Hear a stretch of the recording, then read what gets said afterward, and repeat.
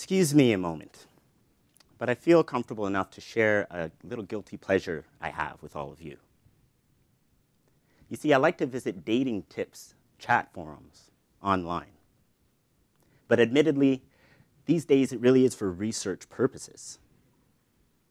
You see, I like to visit forums where I know individuals with autism spectrum disorders are expressing difficulties they have initiating dating relationships. Now, you might ask, what is autism exactly?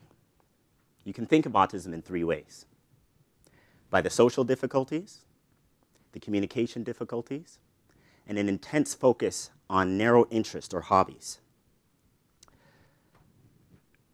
Why would I want to help individuals with autism begin romantic relationships? Research shows how important committed relationships are for our mental health.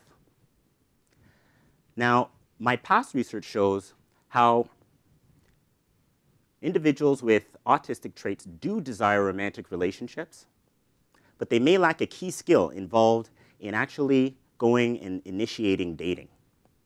My master's research focused on identifying what might that key skill be that helps individuals with autistic personality traits initiate dating relationships. That's when I turned to research in the social psychology area that looked at how important reading expressions from the eyes were when initiating dating relationships. I asked myself, could it be that difficulties reading eye expressions link autistic personality traits with difficulties initiating dating? To find out, I decided to hand out questionnaires to individuals at Carleton University, asking them about their personality traits, similar to autistic symptoms, about their dating experiences, and then to rate several expressions from photos of eyes. And what did we find? After the analyses, difficulties reading eye expressions did in fact link autistic communication difficulties with socially awkward and sometimes inappropriate dating attempts.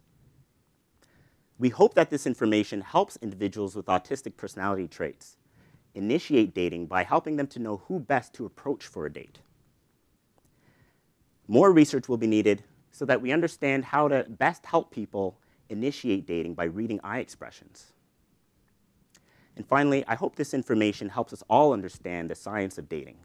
After all, aren't we all trying to find love?